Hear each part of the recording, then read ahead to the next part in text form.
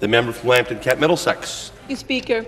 Every weekend from Victoria Day till Labor Day, thousands of tourists travel to Grand Bend in the northwest part of Lambton-Kent-Middlesex.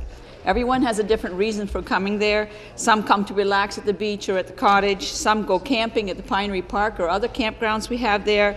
And then we have our race fans who come to visit the Grand Bend Motorplex. This summer, from July 17th to 19th, Grand Bend Motorplex will host the 10th annual Mopar Canadian Nationals. As one of the only two national events held in Canada each year, Mopar and Canadian Nationals will draw over 450 participating teams and 35,000 race fans from across North America, including people who travel from BC and Texas. The enthusiasm of race fans makes this event one of the largest race weekends sponsored by the International Hot Rod Association.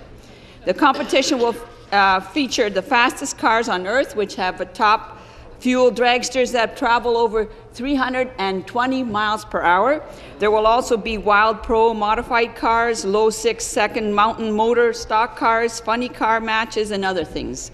Fans can take a chance to cheer on local racers, including Rob Atkinson, the three-time International Hot Rod Association champion, and Paul Noakes, last year's second-place winner, as they race around on their home track.